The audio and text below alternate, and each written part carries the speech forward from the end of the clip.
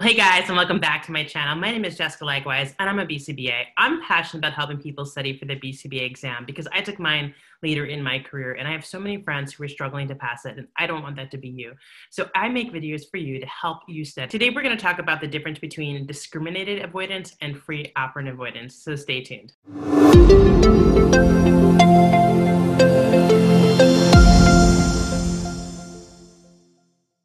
Well, hey guys, and welcome back to my channel. Like I said, today we're going to break down the difference between free operant avoidance and discriminated avoidance. So the first thing to know is that they're both avoidance procedures. So what does that mean? It means you're avoiding being in a situation, exactly like it sounds. You don't need to make it any more complicated than that. If you're already in a situation and you're trying to get out of it, that would be an escape behavior. It's not a free operant avoid or not a avoidance procedure. So avoidance is think about like you stay in your car when it's raining because you don't want to go out in the rain versus if you're in the rain and you run to your car, that's an escape procedure because you're already in the rain. So that's the difference. So what is the difference between discriminated avoidance and free operant avoidance? So well, the difference is there's an SD present for one and there's not an SD present for the other. Okay, I get it. That's a little bit confusing, but I'm going to break it down and make it really simple with a few examples to make sure it's 100% clear for you. So my dog, Lucky, you might hear him in the background. He's actually whining because he wants to go OUT. I can't say the word, but he's in the background right now whining. So he doesn't always do well with other dogs. And so I tend to not take him to the dog park.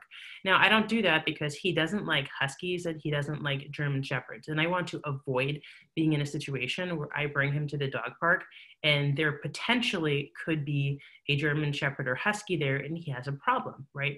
That's free operant avoidance, which means I don't actually know whether there's a other German shepherd or a husky there, but I'm going to avoid the situation altogether. That's what it means when it says there's no SD present, meaning you don't actually know the thing that you're avoiding is even going to happen, right?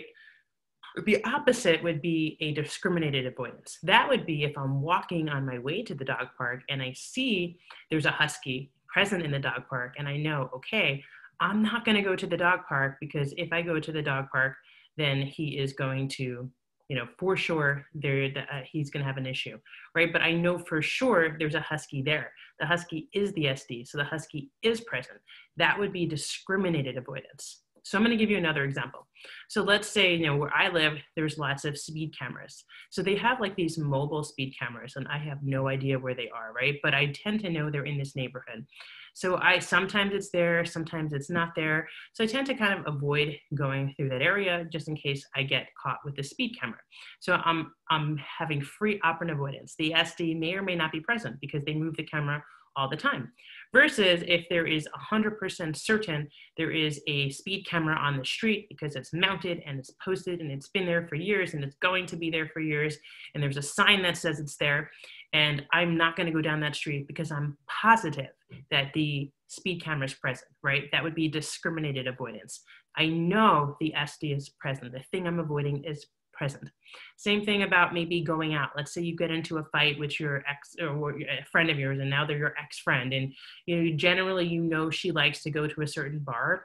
So you don't go to that bar on Friday night because you think she might be there, right? That is a free operant avoidance. You're avoiding it just in case she's there, but you don't know if she's there. There's SD may not be present.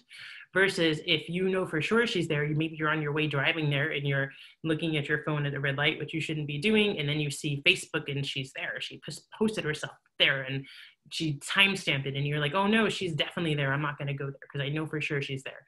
That's discriminated avoidance. So I know this was like a long-winded video. And in the comments below, if you can drop a comment for me, tell me if you like when I provide all these examples, because I really want to break these tasks down and make you understand them. But I also know as you're studying, you probably have a lot of other things to do and your time is limited. So if you like when I go into so much detail and break down these and give you lots of examples, please drop a comment in the video in the section below and let me know. Just say like, yes, I love having all these examples. It helps me understand it. Or maybe just one, you didn't need to give me 3, I got it. Or, let me know, do you want these videos shorter or do you want more information in them? Because whatever you want, I'm here to serve you. That's what I'm doing. I want to help you study. On that note, I did partner with Dr. Catherine May from ABA Mindset. We're going to be putting out a course to help you study. We have an incredibly special offer if you're interested. If you want to check it out, just look at the website Task List 5. And the link will be in the comments below, and you can check out what we have put together for you. So I hope to see you guys again soon. If you have any questions, just head over to my website, hopeeducationservices.com. There's a form on there. You can fill it out, get your question answered on the next video. And happy studying.